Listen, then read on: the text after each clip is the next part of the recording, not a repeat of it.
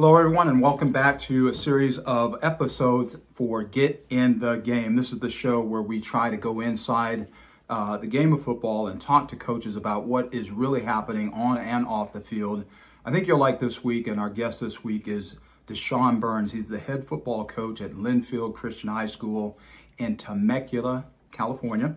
That's the Inland Empire, where they got all this vast amount of land and space and schools and all this kind of stuff. They got a lot of cows out there too, and it's just way out. But those of you who know the Inland Empire know that it's a vast area. It's an area rich with talent, and Coach Burns and I go all the way back to 2012, where we worked together in football university, and he's been all over the place. He played at USC. You'll hear about that. He coached with the Washington Redskins and others at the college level. He knows what he's talking about. He knows the game of football. Most importantly, he knows what kids and families are trying to get done. And he's a great mentor and a great leader. I think you'll enjoy these series of conversations that we have with him. And just join us for some lively conversation. We have no problems talking pretty much on any subject. So welcome to Get in the Game. I'm your host, David Hill. This is sponsored by HSPN Sports. And we bring you episode 1 with Coach DeChon Burns. I'm going to let him have his stage, but I'm going to talk about him and get that out of the way first so he can tell all the stories he wants to, and all the stories are true, right? We got some stories, and they're all true. But here's a young man. Now, I know you may not know this, but I know Rubidoux in that area very well. Used to have to spend our weekends. It was miserable, Coach. I'm going to tell you this much. Mom used to drive us out to Riverside near Rubidoux High School, where you went to school. And my aunt and my uncle lived there. Okay, my aunt Inez and Uncle Robert, not too far from the school. And I know the little hill with the cross at the top, the rocks Mount and all Rubidoux. that. Yeah, Mount Rubidoux. Mount Rubidoux, right? Yeah. They lived right at the base of that, right? They lived right there. Oh, okay. Coach Burns, it was miserable. You're up by the big lake, and not too far from the lake. Yeah. And, we'd go there. My aunt and my uncle were a little older, and we'd go there and be there all day with nothing to eat. Some M&Ms. Right. And Riverside, there's nothing to do out there, man. Right. There's nothing to do out there. But I do have fond memories of spending time with my aunt and uncle out there. And I know where you are, Rubidoux High School. You're a 4-sport letterman out there. 4 sports. Yes, sir. It's a rare thing these days. Yeah, that's right. I did the same thing, sir. I believe it or not. I don't look like it anymore, but I did 4 sports, lettered in 4 sports. You did that. Went on to University of Southern California. Yeah, fight on. That's right. Fight on, baby. And what's going on with them? They ain't playing yet. So what the heck? Come on, Pac-12, get it together. We got to get right. Get the boys right. Come on, man. That program's got to get right. That's a premier program. That's so right. You went there, played defensive back, like me. Probably played a little better than I did. And so you had a great experience there. A little injury that sent you into – that's kind of what propelled you into coaching, I would assume, right? Yes. Can we say that? Yes, you sure can. You sure can. Okay. Rose Bowl experience. And on from there, I guess you got a chance to coach at the University of Texas, El Paso, I want to say. Yes. Experience there. Also defensive coordinator at Texas Southern, right? Yeah, I was prior to UTEP. So I was at – Okay. Yeah, I actually went to Beverly Hills High School was my first coaching job, Beverly Hills High School. Okay. And I went from Beverly Hills to Bishop Almont, where I was there for 6 years. Yes. Okay. Then I was there for 6 years. And then after Bishop Almont, I went to Florida. Okay. And I was at Florida for a season, and then the Redskins for 2. Right. And Texas Southern for 4, and then defensive coordinator, assistant head coach, and interim head coach, and then the UTEP. Okay. And then UTEP. When did Linfield Christian become a real option for you? When did that transition take place, and what got you interested in Linfield Christian? Actually, we came back. I was at UTEP, and then I left UTEP and went to Sacramento Mountain Lions United Football League. That season folded. And then so I came home, and we came back to Southern California. And so my family was in SoCal while I was in Sacramento. And then I was still on the contract, but the league had folded, right? So they weren't going to return and play another year. Yeah. So I looked into some other options and began to consult and then do some stuff for Athletic Republic and, the training, getting guys ready for the combine and stuff like that. Sure. And then my kids. Yeah. We're interested in looking at a viable option for our kids. They went to middle school and elementary school in the public sector. I always talked about our kids in private school. Right. And we had to just a second. Let me mute it real quick, Dave. Excuse me. Sorry. Yeah, that's okay. We're good. So from there, I did a season. I came home, and I had talked to a friend of mine who was actually at Vista Marietta High School. You know the school. And yes. I was talking about consulting and just talking about recruiting. Yeah. The realities of interesting. How it really works. Yeah. Not needing to pay certain entities a gob of money for things that coaches should be doing. Yes. I had no dog in the hunt, so, dog in the fight, so I wasn't concerned. Mm-hmm. And I couldn't get in trouble for telling the truth, right? So I could tell you how it works behind. I've been in the war rooms and all that. So I was doing that. Somebody approached me about being at Linfield. And my daughter was in the 4th grade. My middle son was in 7th. And my oldest was in 8th. Yeah. Interviewed. They took a tour. They liked the school. God was a big piece of it. We had left Texas, and the kids are kind of reared in the Bible Belt. Okay. And so I came home, and they're like, we like it here. Yeah.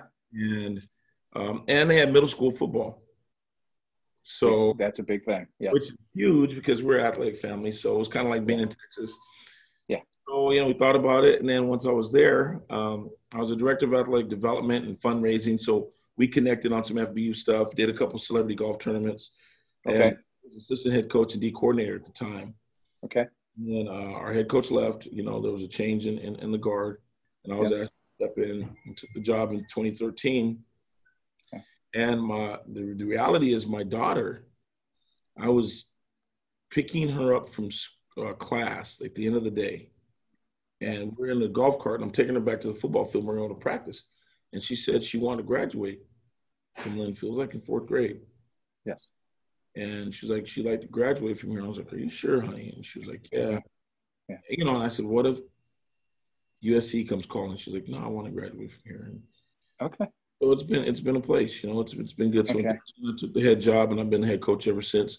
God's blessed us. All 3 of my kids graduated from Linfield, and it's been a plus. It's been a plus.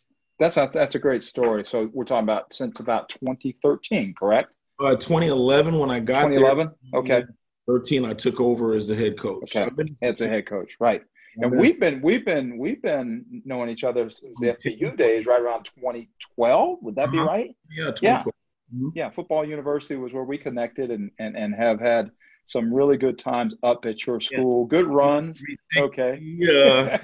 Combine at the school, the whole deal, We had the combine. That's exactly right. I feel like it's a second home for me, and you've made it that way, and I appreciate you for that. So, this is good chatting with Coach DeChon Burns, head coach at Linfield Christian High School, a beautiful place, a good place for kids, great families. You have great families up there that support the school, and a great administration, are always welcoming every time we come up and spend time with you. And so happy to have you here. I want to talk about some really meaningful experiences there, involving Linfield and the football program there, starting with, let's go kind of past, present, and future, if we could do that kind of in that order. And I want to share something with you that I know you'll be familiar with this once we show you this. You'll have fun with this.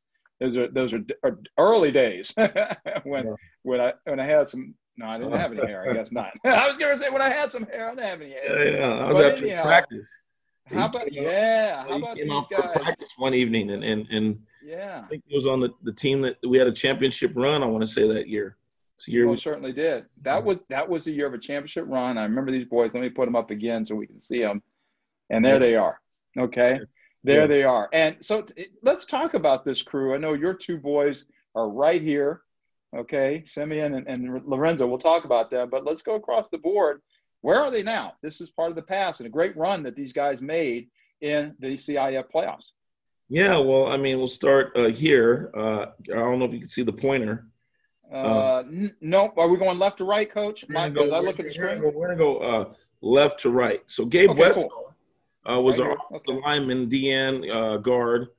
Okay. Gabe ended up, he had opportunities to go to St. John's University in Wisconsin, in Minnesota, or excuse me, Yep. no, Wisconsin, yeah, Wisconsin. Okay. And ended up going to Azusa Pacific and got into ministry. So Gabe has now traveled the world and is strong in the ministry department. He's doing a lot of ministry, a lot of Bible teaching in Asia. He's been down to Brazil, South America. He's back now, obviously, with the COVID and everything. So he's back, and so he's doing stuff locally. But he's been making a big statement, for the kingdom. Sure. And that was his choice. He had a chance to go play and was offered. But obviously felt a different calling. The gentleman back of him with the black hair, a little taller than the guy with the no shirt. That's Brian Agapito. He went to St. John's. He ended up going to St. John's and playing wide receiver at St. John's. Fantastic. Yeah. And she's going to be going in the military, actually going to be going in the Navy here. I just saw him probably a week ago. Yeah. Okay. He's going to be going in the Navy. And the guy with no shirt, that's Simeon. Get Simeon. That's my military. Simeon went to Dixie State. Went to Dixie State. He was a year younger than these guys. Went to Dixie State. He finished all CIF and all league. Yes.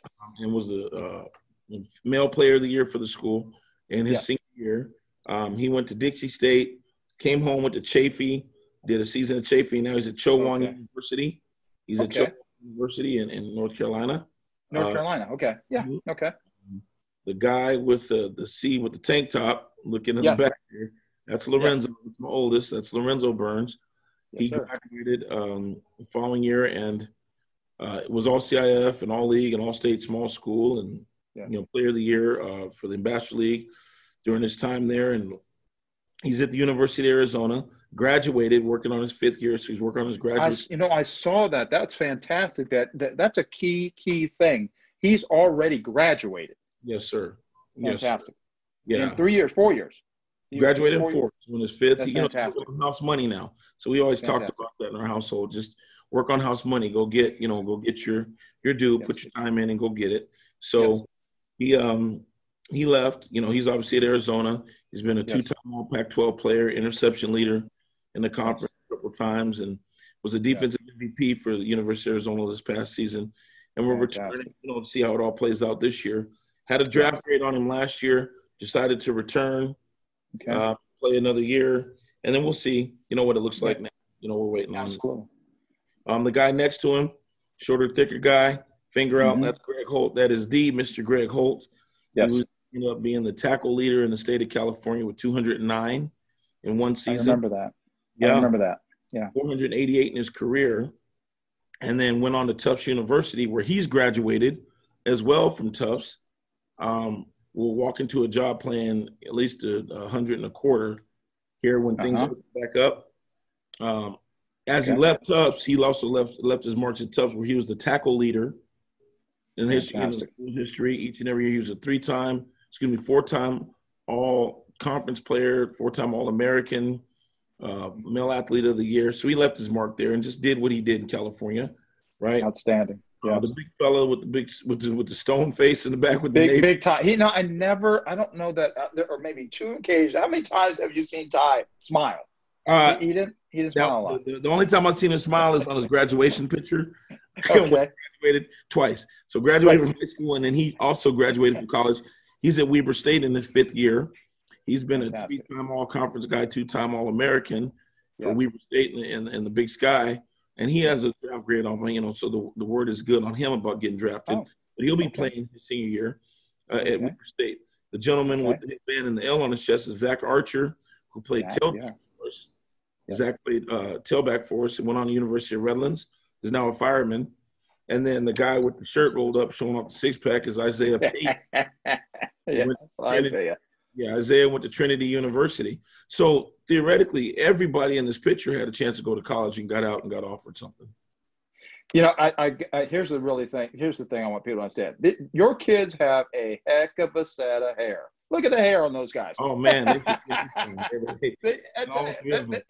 just brilliant. My daughter got locks of flowing. They are all conference in the hair department. No question about it. That was a great group. It's funny you say that. Lorenzo's freshman year, there was a picture floating around in Arizona where somebody picked an all-hair team. Oh, yeah. Yeah. He had made it. He had made it. No question. Yeah. Oh, he's a 5-star with the hair now. Don't get it twisted. Oh, my gosh. That's, That's just fantastic. Well, that's a great story with each of these guys, and as you know, and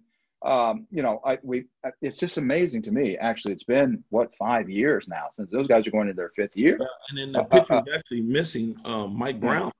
Yeah, I remember Mike on that team, and Mike was kicking at USC, so he went on a full ride to USC, and he was like the player in the state. Kicker in the state. Made all CIF, all state, and all that good stuff. And he's now at USC he's graduated as well. So Lorenzo, Mike, Ty, Greg, and Lorenzo, Mike, Ty, and Greg were all graduated. And there was another man by the name Timmy Lee. I don't know if you remember Big Timmy Lee, about 6'6", 6'7". Yeah.